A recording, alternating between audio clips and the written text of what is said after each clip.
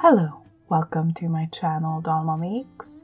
In this video, I'll show you the process of making this aquatic embroidery and the handmade frame for it. I got the idea for this embroidery from a page from a coloring book, which I manipulated a little bit digitally and then printed out on this water-soluble sticky stabilizer.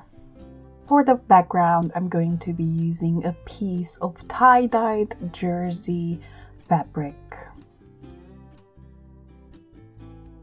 After I stuck the stabilizer on, I'm going to stretch this into an embroidery hoop, making sure that it's taut and it will keep flat over time. I'm going to start the embroidery process with the plants, seaweeds, whatever you want to call them. This is of course a fantasy scene. Some elements may look similar to real plants or creatures, but I was never going for realism. For some of the seaweeds, I'm going to be using a chain stitch, for other a stem stitch, and I will also mix a variety of styles. I enjoy having different kinds of textures and having my pieces quite dimensional. Of course, the embroidery process itself is very lengthy, so instead of showing you everything, I'm just going to show you snippets of my progress. Just quickly going through filling in the plants and seaweeds, and then I'll start on my largest fish, which I am going to sort of make it look like a traditional goldfish. I tackled the fins first, and I was going for a rich golden orange look. And then one by one, I'm going to embroider all the scales.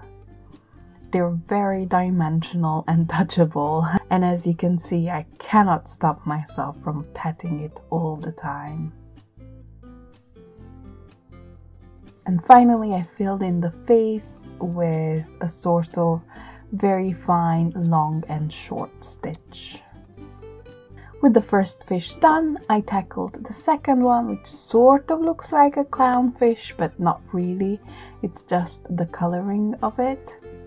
My problem at this point was that the hoop was too small and I didn't have enough space to finish the tail of the second fish. So actually I just took it off and worked with it freehand. But I don't think that affected it negatively. I think the second fish came out alright too. I'm going to remove the excess of that sticky stabilizer, just so that I have less to scrub on the material itself. It does disintegrate in water quite nicely, but I'm just making my job easier by cutting off the free bits. So I'm just trying to get rid of as much of it as possible. And after this step, I'll just go straight to the sink, soak it for about an hour, and then gently scrub it with my fingertips. When it was fully cleaned, I just stretched it on a piece of cardboard with some pins and left it to dry overnight. I had to stretch it because the jersey fabric is actually quite flexible and I wanted it to be as flat as possible.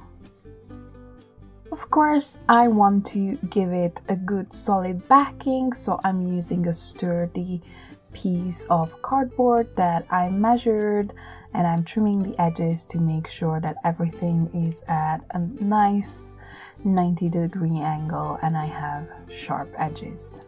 And then I'm just stretching my piece and using hot glue to fix it in place. I have a silicone finger protector so that the heat that seeps through the fabric doesn't actually burn my fingers. And bit by bit, I'm just gluing on all the edges to the back of this piece, making sure that there's even stretch and all of the corners are tucked in nicely. I want the front to be as flat and stretched as possible without distorting anything. When I'm done with that, I'm just attaching it to another bigger piece of cardboard, and this is going to be the base of the frame.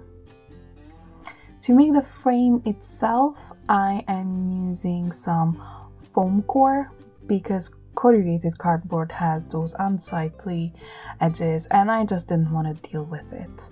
So I'm just cutting out a rectangle that is the same size as the big backing, and then cutting out another rectangle from the middle that's just the right size for my embroidery seam to come through. Just tidying up some of the edges and just testing the fit. Thankfully, I made no mistakes. To hide the edges of the foam core and to add a little bit of extra texture, I'm just using some masking tape. This masking tape I'm using actually has a slight ridged texture, which I think looks nice. And I'm just wrapping all the edges both on the inside and the outside of this frame. At this point I realized that the embroidery piece itself is raised up a bit too much and I might need a little bit of padding to make sure that the frame itself is going to lie flat on top. So I'm just using some extra bits of cardboard to raise the edges.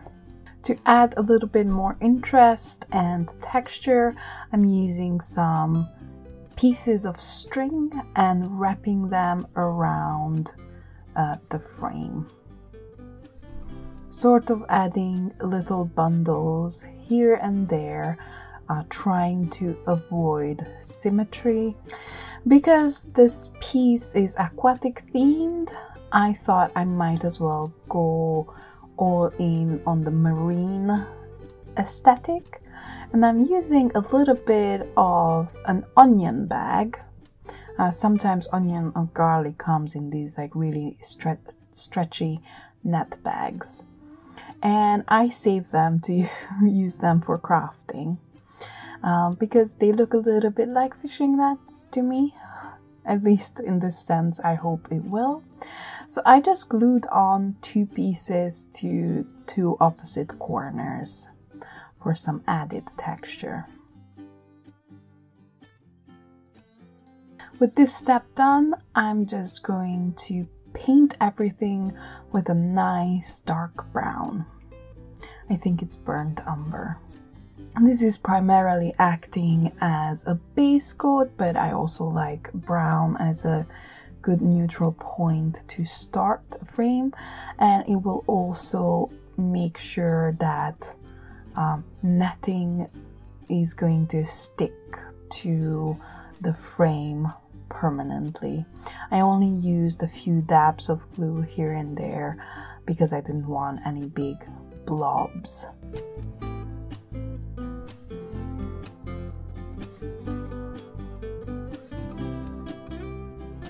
I'm also painting brown the backing and the edges of the other piece. While the brown dries, I am using these laser cut wood discs and I'm painting them a nice blue color.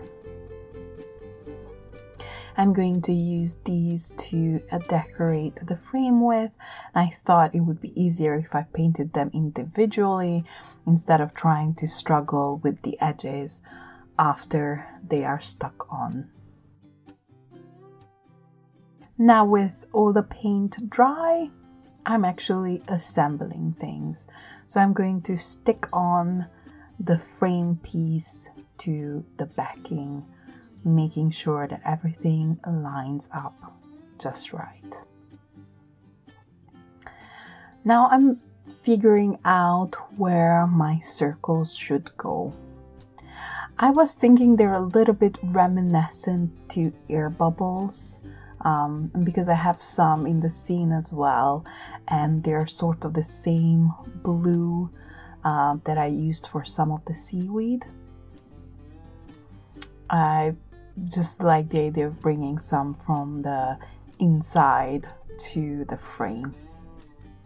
And I'm just sticking them on with more hot glue. Other elements that I want to use on this frame are little tiny seashells. They're actually some sort of small snail shells, but they're very beautiful.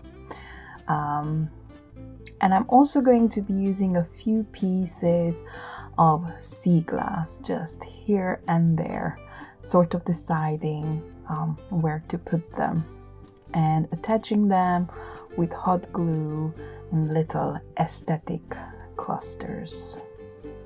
I know they're a little bit difficult to see right now, but I will put close-up pictures at the end of the video. So if you want to see that detail, stick around till the end.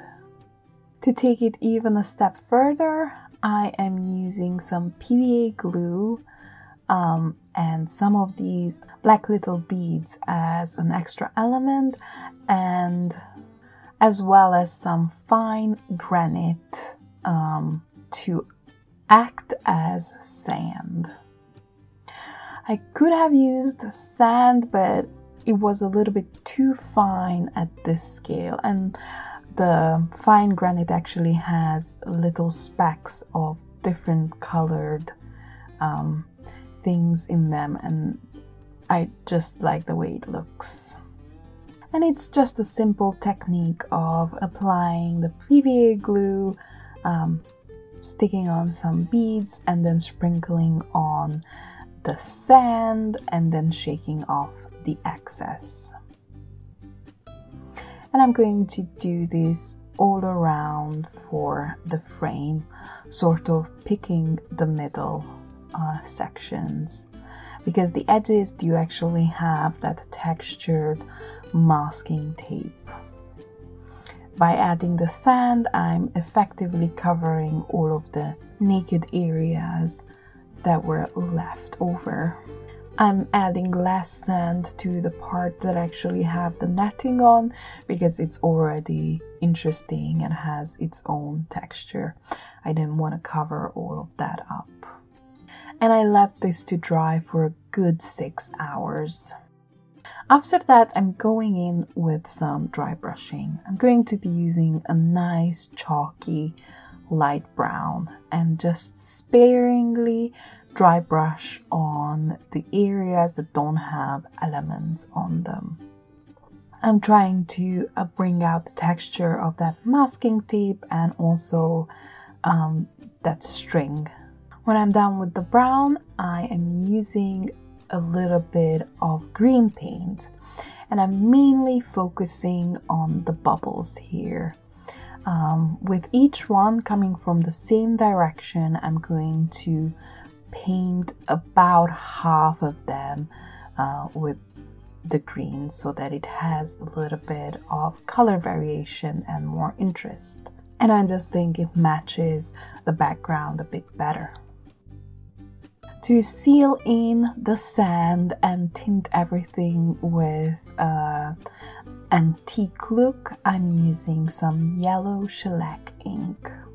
This will make things slightly shiny, but it's a really good sealer, and it will make sure that fine granite is not going anywhere. I'm making sure to saturate those areas. And I've gone around all the edges of the frame as well. The last thing left to do is to add something to hang the picture from, and I just used another piece of that string that I painted dark brown and attaching it with hot glue and a piece of that masking tape, and this will hold solid and it will never come off. And we're done. My embroidery piece is nicely framed and it's a finished project. I hope you enjoyed watching this video. Please let me know what you think about it in the comments. I would love to hear some of your feedback. Also, please consider subscribing to my channel. I make lots of different crafty projects and I already have a great variety on my channel, so you can go check that out now. Thank you for watching. I hope you're having a nice day. Bye.